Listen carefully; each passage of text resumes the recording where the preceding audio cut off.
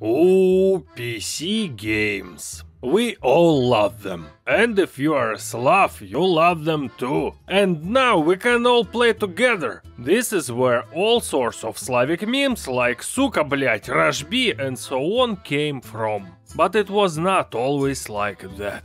Pour your favorite drink, write rashbi in the comments, hit the like button and let's go on a tour of beautiful, high quality Slavic translations. Once upon a time, long ago, in the wild ages, like 30 years ago, all the Slavs lived together in one big and friendly country, the United Slavic something, right? And there were no games in this country, because if you are building communism, you don't have time for games, and for movies, and for music, and for food, and for sleep. But then USSR decided that it would no longer build communism, but would build a bunch of different countries. Like, whatever. And suddenly, it turned out that in other countries, like United something and EU, they have a whole bunch of content, and you can consume it, but it's in English. That's where the problems came in. Communism was supposed to be built all over the world, and you can't build it without saying "suka blyat." That's why they made everyone learn Russian and no one knew English. You could have hired translators, but all the money went to build communism. By the way, that's why there was no money for official content either. This meant that it was necessary first of all to get the content without money, and secondly, to translate it somehow. The first problem was solved very simply. This disc is not yours, it's ours. Maybe I'll make a special video about that too. But the second problem was more difficult.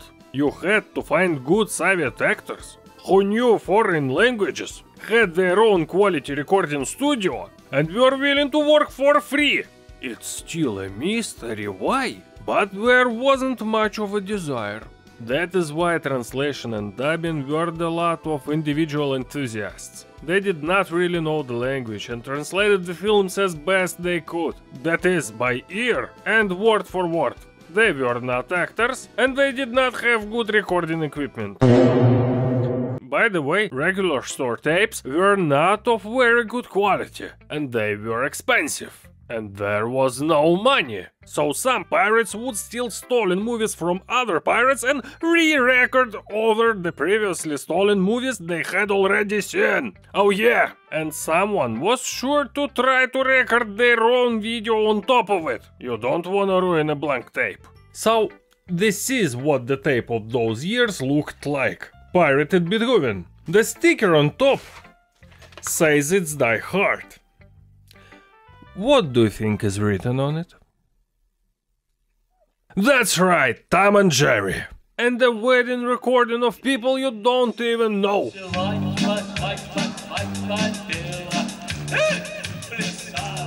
I thought all my childhood that the second half of Wallace and Gromit was Sonic gameplay from the Genesis. Anyway, here is a piece of what makes me incredibly nostalgic. This is how I watched movies when I was a kid, and any Slav here would cry. The 600 series had rubber skin. We spotted them. Система 006, у них была резиновая кожа, их легко было засечь. Но эти новые, они все похожи на людей. Они дышат, они потеют. Их очень трудно заметить. Мне нужно было ждать, пока он не нападет на тебя, чтобы точно удостовериться, что это он. Послушай, я не дура все-таки. Такие машины еще не умеют делать. Еще не умеют. И еще не будут уметь лет 40 примерно. Ты хочешь... Молочным, самым лучшим шоколадом заливаем. Молоко вдвойне вкуснее. За прокладки Always Ultra Plus.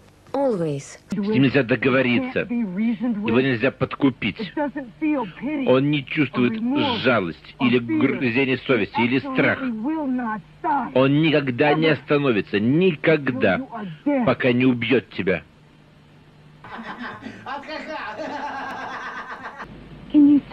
Ты можешь остановить его? Oh, what a time. Yeah, those dialogues were heartbreaking and made you cry. It's true.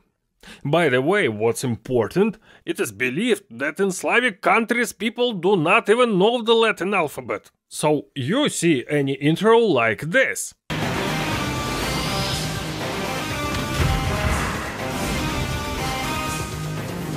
And we see it like this. Радиоактивные люди. Циклопы. Булверин. Бандит.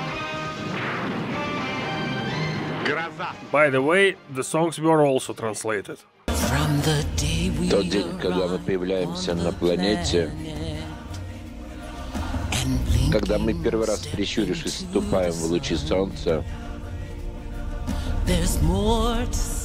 мы понимаем, что мы никогда не увидим все, что можем увидеть, никогда не сделаем все, что можем сделать.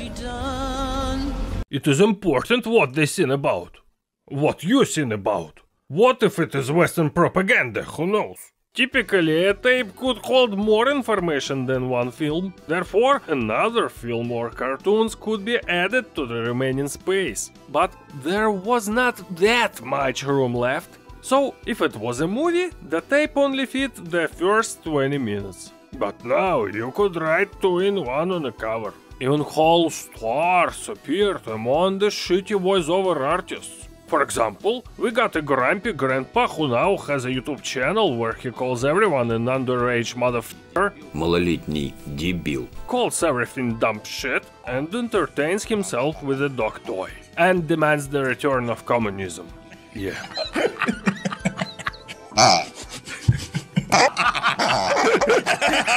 And Slavic people are still not used to paying for content. It's a kind of digital atheism. Why pay for something you cannot touch? Of course, that is changing now. They say Western spies have some kind of Steam or something. So, the recipe. How to translate content correctly. First, we need a bad microphone.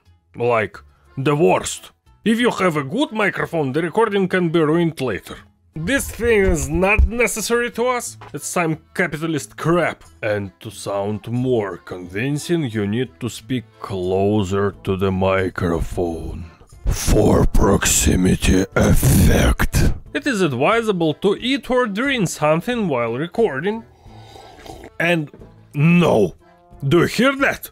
No re-recording! A real man records everything from the first take.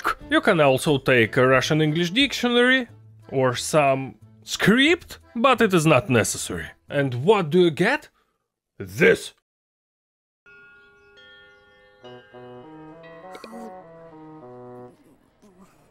Hey, Skasa, which end of the chocolate can do it first? Eh? From the head end first, right? I see. By the way, which end is the head? The fatter end or the thinner end? I think this end, this thin side, is the head. I see. I thought that the fatter end was the head. So, why is the thinner end the head? Doesn't this look like a seashell? Why do you think it's the fatter end, Kona-chan? Cause it's look like a caterpillar. A caterpillar. Well, but then you think about it, the seashell gives you a better image. Take it. I will laugh later. Because I wear navy clothes. And that's that. Even if it's only Monday, I'm feeling horrible. What am I supposed to do? Summer clothes are better. Oh, so cute. They keep singing. Lucky Star, first episode. Yeah, it was kinda hard to watch anything like that. But gradually you get used to it. Or go crazy. We won't know the right answer because psychiatry in Russia is considered a pseudoscience. Actually, it is already obvious. It was a little trip into the world of the Slavs. Next time we will learn something new. And that's all for today. My name is Mark. Subscribe, comment, like, and see you next time, блядь!